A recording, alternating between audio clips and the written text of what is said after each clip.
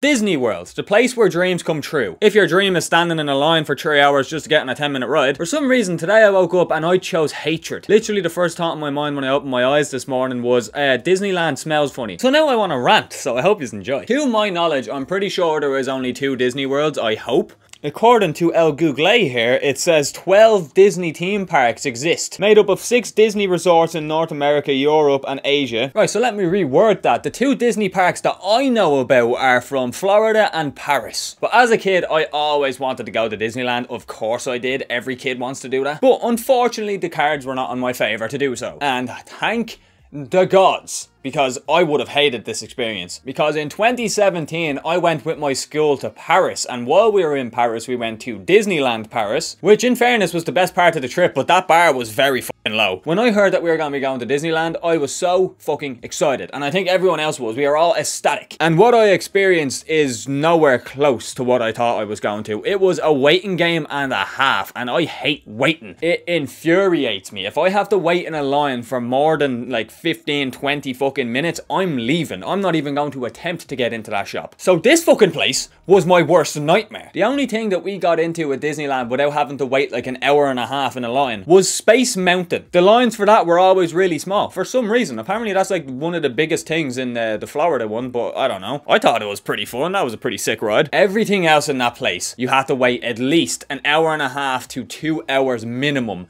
to get on the fucking ride. It is hell. And then you're on the ride for sometimes 5 fucking minutes. For example, there was an Aerosmith ride that we all wanted to go on near the end of the day. And we waited in the line for about an hour, you know, it wasn't too bad compared to the rest of them. And after that agonizing wait for me, annoying my friends to the fucking core because how bored I was, we finally get up there. We sit into the ride. We're all excited. We're ready to rock. Sit down in my little seat. My friend sits beside me. And then the safety fucking bar would not close on me. And to add salt to the fucking wound, the guy who was running the ride came over and said that I need to lay off the chicken wings. You fucking what now? This man called me fat after I waited for an hour.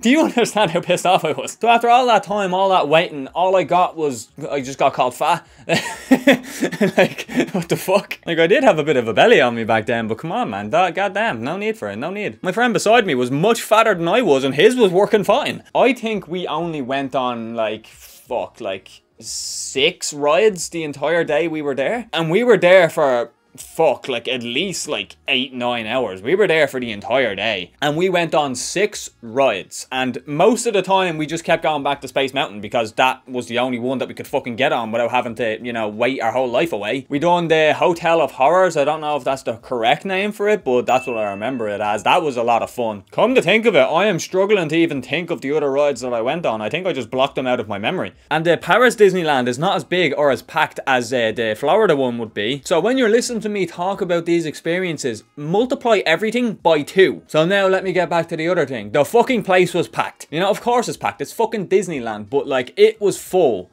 of so many annoying fucking people. You know what I'm talking about when I say like that family that are going around with the Mickey Mouse ears on, and they look like they're having more fun than their fucking kid is. Their kid looks miserable and just wants to go and ride the fucking whatever the thing is called that goes around in circles. Then you look to your right and you see another kid crying at the fact that Goofy is running towards them at full fucking throttle while their parents are pulling them towards the danger as if they're trying to put his head into a fucking guillotine. The overpriced products, man, it goes on and on and on. The food, I got a hot dog for 7 fucking quid. 7 quid for a fucking hot dog. Are you joking me? I'll never forget that. And it was the most bland hot dog I have ever experienced in my fucking life. There was no onions on it. There was literally only 1 sauce on the fucking thing. I done everything in my power to make that hot dog as cheap as it possibly fucking could be because I didn't want to spend much money because I didn't have much. And it still turned out to be 7 fucking quid. I am furious still. Oh my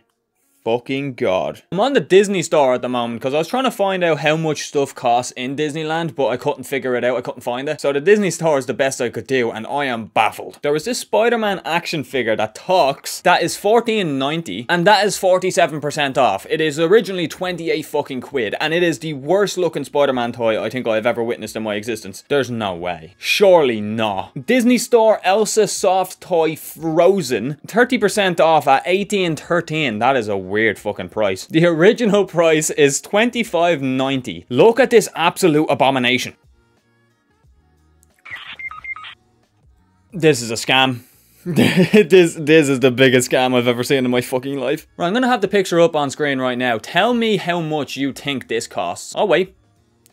Like, because you're not gonna get it. Do you have your answer? Are you sure you have your answer? Okay, folks, now think about this, right? This is on a 39% discount. This motherfucker costs $16.99 for a fucking headband with glitter on it and Minnie Mouse ears. And the original asking price is 28 fucking euro. And I can only assume it's gonna be more expensive in Disneyland, because what are you gonna do? Go home and buy it online? No, it's the novelty of buying it in the place. Haha. I'm gonna be fucking started on the food, man. The actual, like, dinner and stuff. And Disneyland Paris doesn't have any fucking fun fireworks or anything to finish the day off, so it is just a fucking horrible experience. I might sound like an absolute Grinch here, but it is honestly nothing that you would expect it to be, especially as an adult. I don't think I'd ever go again. If I went as a child, I think I would have lost my fucking mind. I am terrible, as I said during this entire video, I am terrible at waiting in lines. I'm terrible. I'm not very patient whatsoever. But when I was younger, I was 10 times worse, so much more worse, and I didn't have the common decency to actually hide the fact that I was dying inside. So if I was being impatient, or I was getting frustrated or whatever, you would fucking know about it. I was a little moany little twat, like no joke, no word of a lie, I was a fucking bitch. But I thought I'd just make this quick little video because I woke up and randomly just decided fucking violence, I guess. I have a few other videos I'm going to record today, but I just wanted to record this little quick one so I could get it up before I have to go out. But I know I sounded like a moany little twat, which I am, don't get me wrong. But in all seriousness, if you are considering going to Disneyland, don't let this video put you off. Go experience it for yourself. It's definitely something that you should experience for once. At least once is what I meant to say. And especially if you have kids, it would be a fucking great experience. Go to Florida though.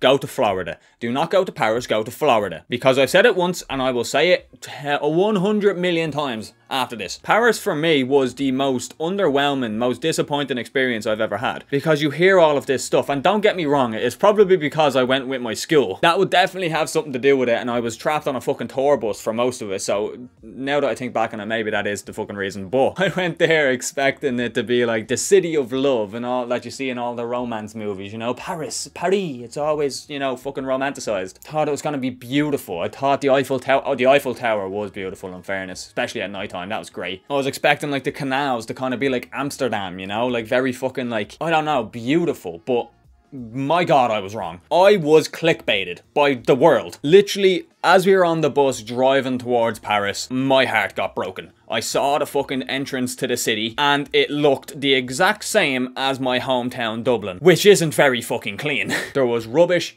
everywhere. A few people out of my class got mugged, including myself. Well, I didn't give them money, but they tried to take my money. And we went right after the 2 ISIS attacks that happened in Paris, so a place was on fucking lockdown, and we still got mugged. There was literally an armed guard walking up and down the big steps, I don't know what the name of it is, leading up to the Louvre or some shit. There was fucking armed policemen. Motherfuckers looked like Ghostbusters walking up and down the thing, and then we got mugged in broad daylight at the bottom of the stairs. You can't write this shit. So I can only imagine how bad it is over there when you are, like, when it's not on fucking lockdown. But we went to see Napoleon's tomb. We went to see the Notre Dame as well, actually. We saw that before it burnt down, which was sick. I got to see the original. Fuck you guys. Obviously went to see the Eiffel Tower, but when we went to see it, it was kind of fucking sad. It was very, very, very, very, very sad because it was pissing rain and we didn't get the chance to even, you know, see it properly. We all needed to go to the toilet and there was only like 2 fucking porta potties outside the fucking Eiffel Tower, which is outrageous now that I think about it. The most famous part of your city only has 2 porta potties. Are you dumb? So we had to commit some felonies. Yeah.